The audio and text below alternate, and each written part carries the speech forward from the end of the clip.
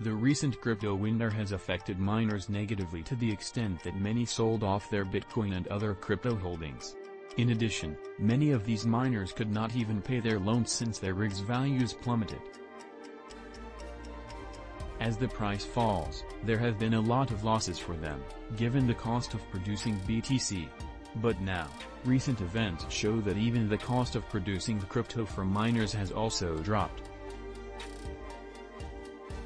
Recent news states there has been a 50% dip in the cost of producing Bitcoin.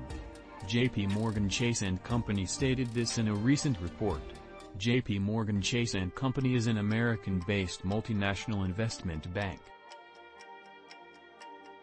Strategists headed by Nikolaos Panigirtzoglou at Wall Street Banking announced the plunging of BTC production costs.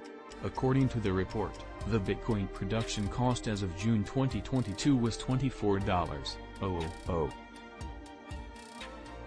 But currently, the production cost stands at $13,000.